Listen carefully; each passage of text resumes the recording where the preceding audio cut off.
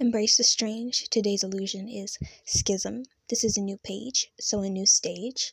The first page of another 6x6 canvas paper pad.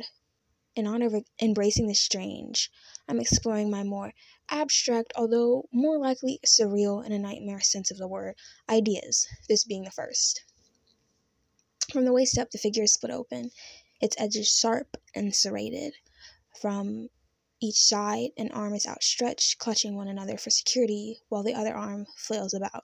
The two sides are identical, with their blue hearts and yellow eyes exposed in the raw red interior of the figure.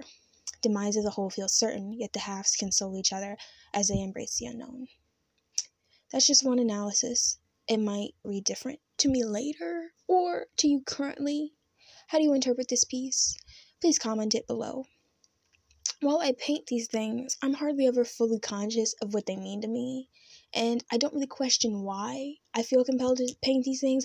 I just paint what speaks to me, and most often that is what is engaging or fascinating. Though more recently I have been implementing certain parameters as sort of a catalyst effect for growth.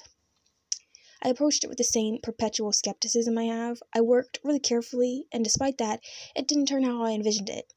However, it still turned out better than I thought. So I'm proud of it for the start of this pad.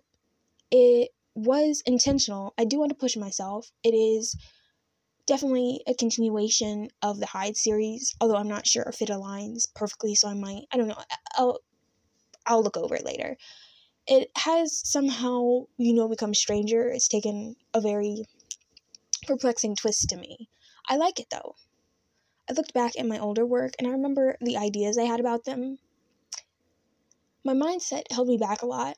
I thought, roughly 1 to 2 years ago, any sort of expansion would result in the deterioration of my art style.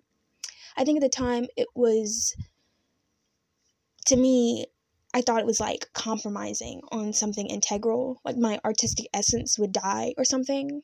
I was wrong. I was very, very wrong.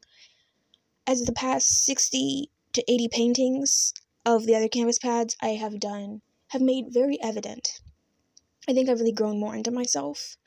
I can't tell you who that is in words, but the paintings do, and the pieces that follow this will prove it even more. So I guess it just reflects that I'm very stubborn and resent change that doesn't occur on my own terms.